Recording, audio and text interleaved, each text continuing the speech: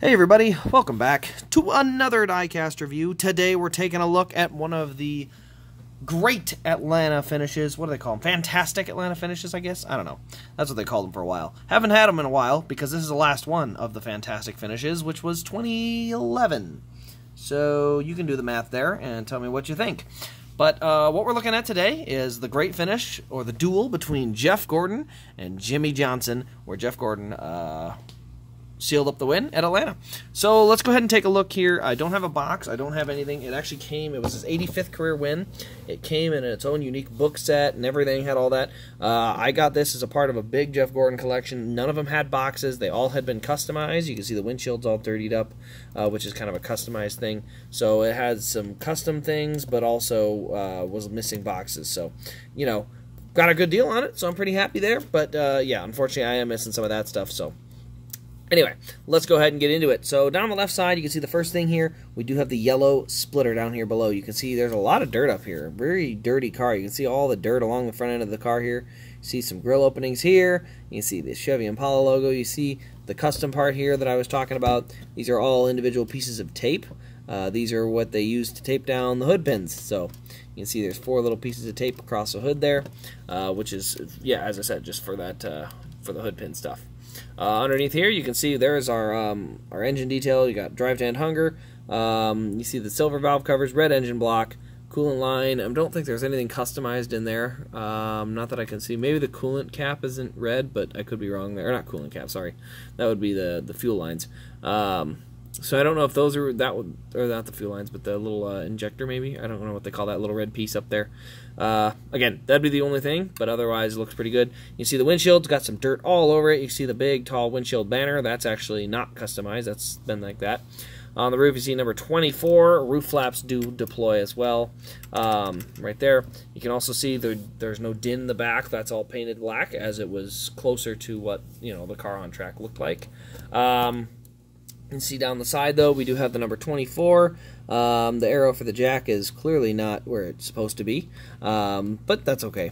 We got AARP, drive to end hunger, DuPont. You can see a little bit around the wheel well on the left rear. That's probably from doing the burnout or something close to that. We got the ethanol ring, Pepsi Max, DuPont. You go to the back, we got text hunger to 50555. Number 24 and Chevy with that nice metallic red. You see a little bit of confetti on the rear window and on the deck lid as well, with the drive to end hunger. Now, I did actually recently have to repair this spoiler, so I'm not going to go ahead and pop the trunk. We all know what's in there, though. It is the fuel cell. So we got the regular tubing and stuff there, nothing super crazy.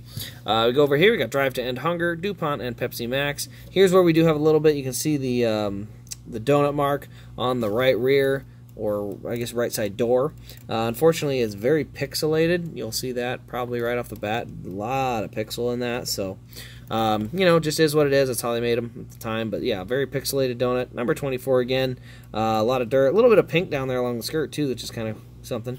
A little bit around the right front as well, just kind of up and around here. But overall, looks very, very nice. Get back to the nose here, and you can see we got our dirt all across the base there. Not quite on the splitter. The splitter's got some dirt for sure, but right above the splitter you can see a real big chunk of that dirt kind of all over the place. Overall, the finish of this race was really, really great. You know, the detail on it, there wasn't any, you know, big-time race markings or anything. As I said, you do get a donut mark on the one side, but overall it was a pretty clean race.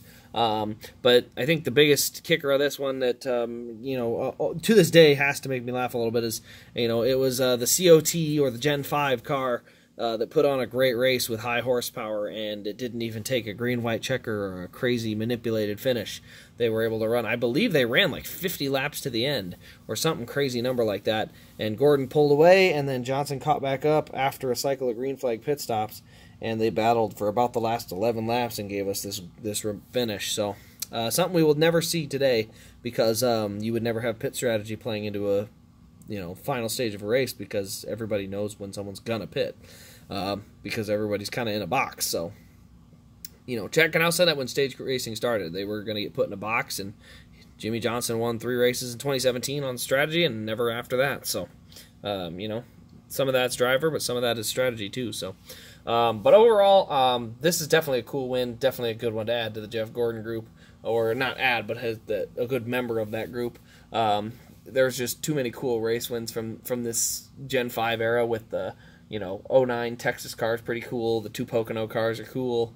The Homestead car is pretty sweet. So there's a lot of really cool Gordon wins in there. But this one, just the finish of it was fantastic. So what can I say? Long live the Gen 5. But anyway, that'll wrap up this video. Let me know your thoughts in the comments below. Also, stay tuned later today for a Gen 5 race, which is quote-unquote the Xfinity Series, just so you know. That's where that car came from. So yes, the Gen 5s or the Xfinity race will be later today. Should be a lot of fun. Cars should be slipping and sliding and wheeling them all over the track.